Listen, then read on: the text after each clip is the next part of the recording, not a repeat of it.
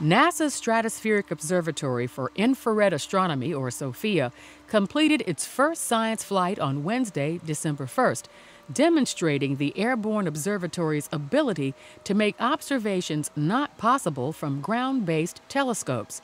The flight was the first of 6 planned over the coming months during the observatory's short science series.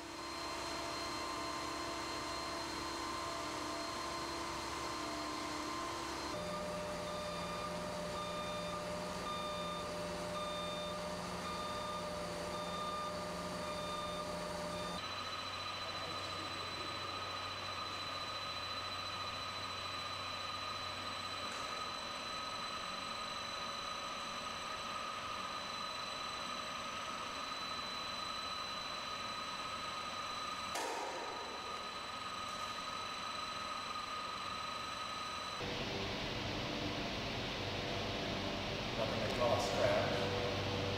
That's a fiber.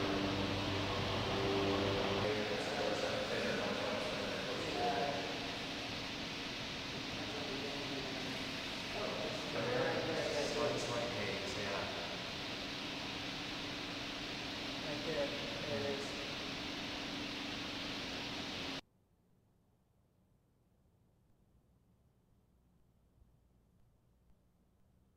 This is the region we're talking about. The PAH observations we're going to take are here of the photoionizing observations are here. And we're going to look at them at a variety of wavelengths and then model those, the emission we get from the variety of wavelengths. Rocket is probably going to be this source. Okay. Well, unless, of course, the nature of flight plans are that you can't, it's not like being on the ground where you just, you know, if you miss a leg or whatever, you just have. Because it's coming along for the ride. But the dominating thing is let's get as deep as we can at the longer wavelengths. So that's why this mission has a spectral energy distribution which is very flat, but once it got hit by the impactor, then you see all sorts of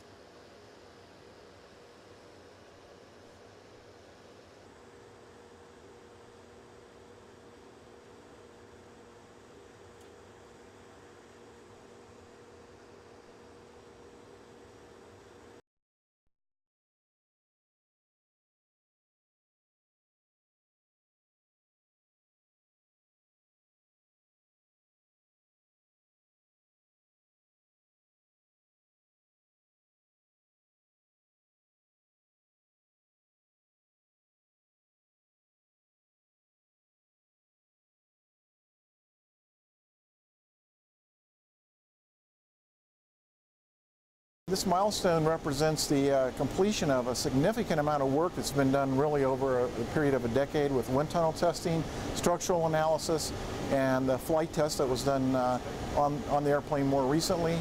And we basically demonstrated that the airplane flies just like a standard 747, and it's now ready to go start its science mission. We'll be looking at nearby objects in our own solar system like comets and other planets like Jupiter to better understand the development of Earth.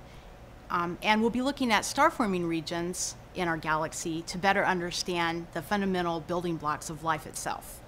SOFIA provides this great collaboration between NASA and the German space agency, DLR, where both agencies got together, and NASA provided the platform, this aircraft, Boeing 747, and the German space agency provided this 2.5-meter telescope, the combination of which is the biggest flying observatory in the world.